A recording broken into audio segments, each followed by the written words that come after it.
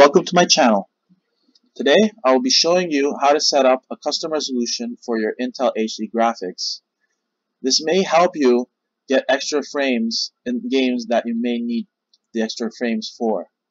So if you listen to this tutorial, you'll see how to set up a custom resolution through your Intel HD graphics properties settings.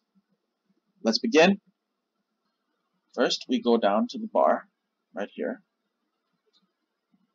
You right click on the Intel HD, you go to graphics options and you press custom resolutions. Here you'll be greeted with a stability warning issue. We're going to ignore this. This resolution should work and you should have no problem with stability.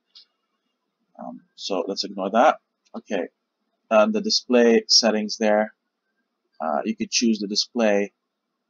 There's a built-in for the laptop. There's the TV I'm using. We're going to use the laptop built-in display. For width, we're going to set it up for 856. And height, we're going to set up 480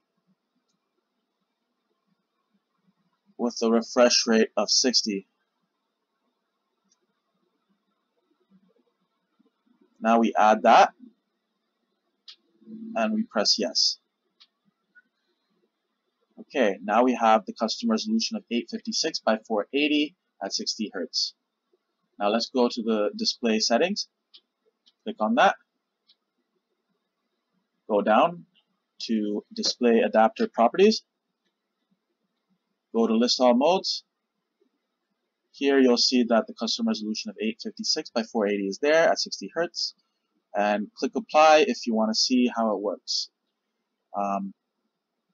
This resolution should work on most of the games that you're playing, depending on the game.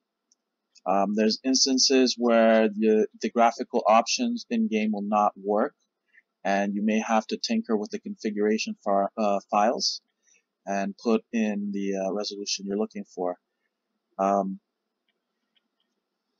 Unfortunately, this doesn't work for all games. Some games restrict you to a minimum resolution that the resolution that I've given you here will not help. This is the widescreen variant of 480p, and it scales properly upwards to 720p monitors and 1080 monitors, all sorts of widescreen monitors. It scales properly, so that's why we use the resolution that I've suggested here.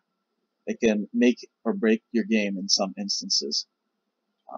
If you have any questions, please write down on the comments below. If you like this video, press the like button. Please rate, comment, and subscribe.